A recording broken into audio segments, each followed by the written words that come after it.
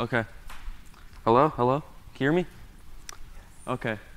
So today I'm going to be talking about artificial intelligence. And this has almost become like a buzzword in this day and age where it's having so many applications and so many people are studying this new field.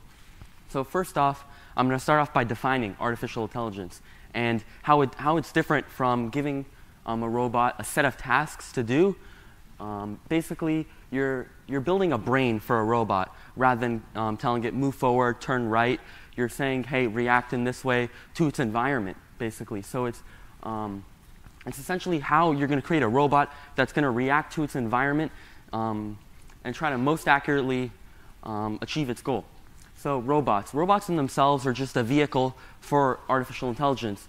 So here we have a robot. They're all over in movies, and they're basically just using the code you give them. So how I got started. So when I was younger, I used to always watch TV, and I remember I never liked watching the advertisements. And there was always this one ad about the Roomba robot, which was the robot that would go around and clean your house. And I thought it was so cool. And I thought that a massive team must have worked on building something like this, and no student could ever achieve something similar.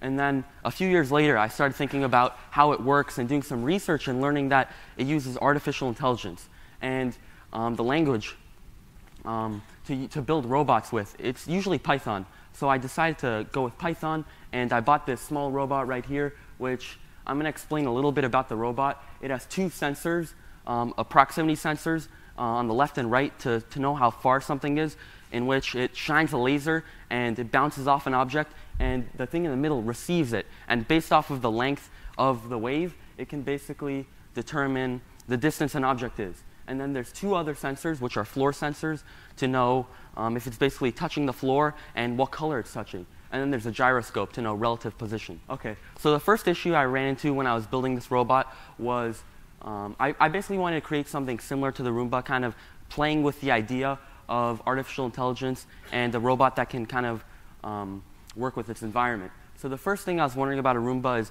when you get stuck in a corner, how does it know how to escape? Because a traditional approach would be say, hey, if the left center's, if there's something closer to the left than the right, then you turn right. But what would happen in a corner is it would just keep going back and forth because one sensor would sense something closer, and then the other. So you need to create something basically called a thread.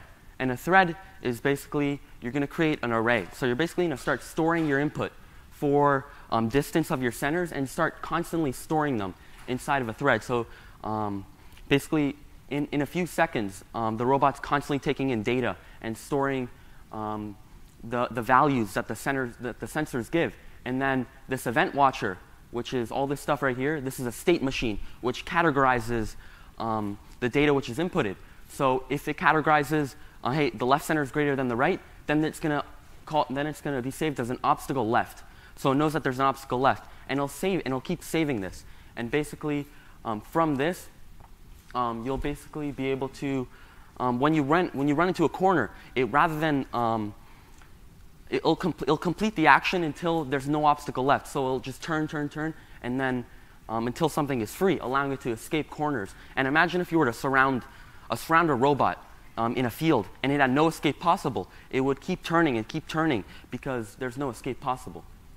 And this has utilities in things like maze. What if you wanted to create a robot which would basically solve a maze, and you would just drop in the maze, there's a start point and there's an end point, and it has to get there, okay? And it's very similar to this concept. The only thing different is there's fixed movement, because a maze is, it's a grid. So you're not going to be moving as much. It's not going to be continuous motion. It's going to be more like 90-degree motion, one direction, 90-degree motion, another, and then turning. And then the other part is exploration of paths. If you have a robot like this and you put in a maze, it's going to keep going through the same paths. Maybe if you leave it for long enough, it'll end up finding the right path. But what you want to do is you want to actually have the robot start saving paths. Save where it starts. Save where it ends. Hey, I've already went down this route. Why am I going to go down the route again? And then based off of that, retracing its steps and all of that, and storage of paths that it's already covered. So the next part was creating a virtual reality, because although this is really cool, a useful thing would be having a way of displaying all of this, because there's a lot going on in the robot, but you can't really see everything that's going on in the robot. So basically, you have sensors, and you have like a GUI, which is basically just interface, and you have a robot on it. You just make the rectangle, whatever, and then you have these lines. So now you have a virtual reality. So now you have the actual reality, and then the reality in your computer, and the two don't always match, because there's the force of friction in and of itself, where basically if a robot starts moving and it didn't move as much on the screen as in there, how does it then go back and match? And that's comparison in sensors. It's always comparing. There's a thread going on where it's basically always comparing its position and reevaluating where the robot is. And so the next thing was, how do you get from point A to point B with a robot? So imagine if you have an obstacle course and you want to get from one part to another part with a robot, and there's obstacles in the way. And so here in this diagram, we have 4, 0 is the starting point, and 2, 0 is the goal point. And I just set them really easily like that, and then I create a graph. And this is data structures. It's basically just a bunch of nodes, which are just like positions for the robot, different positions it could be in, and it's basically just populating it. So now you have a bunch of different squares, and I said wherever there are obstacles. So the robot's going to start in 4, 0, and how does it figure out, how do I get to 2, 2? How do I get there? And this goes into something called that I use called BFS, which is breadth first search, which is a way of looking at data structures and finding the shortest path to something. So this is a common problem. I bet most of you have seen it, where you have a start point and an end point, and how do you get to the end point? And for many people, you're going to have to do math. You're going to have to start counting. But if I put this into a program which looks into breadth, which basically finds the shortest path, it'll do it really easily. In a few seconds, it'll find the answer. So how do I get, in this diagram, from A to J? Basically, what it's going to do is it's going to find all the different solutions, and then it's going to choose the one with the shortest.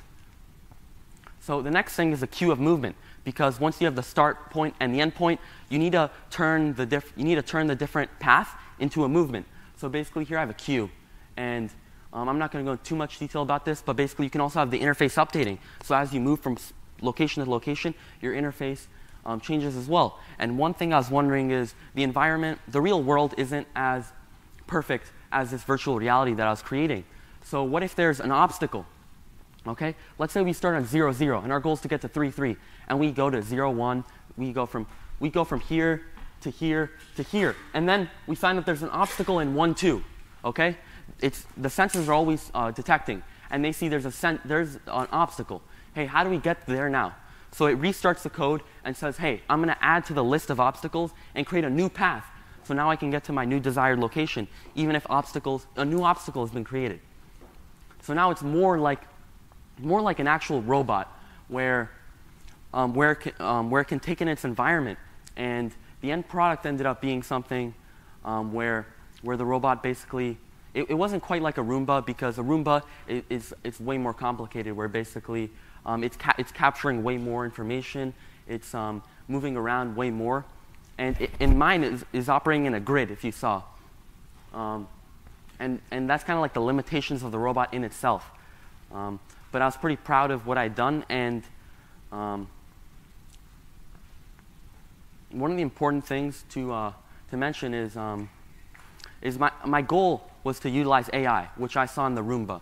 And what I ended up is learning a lot about artificial intelligence and its applications, and that it's not something that you only see companies doing, but that individuals can do as well. Thank you.